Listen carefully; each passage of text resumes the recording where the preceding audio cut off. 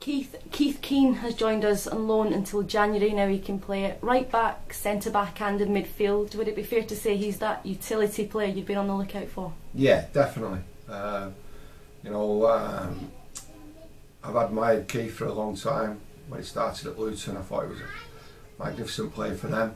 Been to Preston, and before he left Preston and went to Cambridge, we made him an offer to come to the football club, but we couldn't get the deal sealed, so he went to Cambridge. It hasn't worked out for him. He has had a few injury concerns and a few injury problems. He's not played for a long time, consistently, but he is fit, ready to go.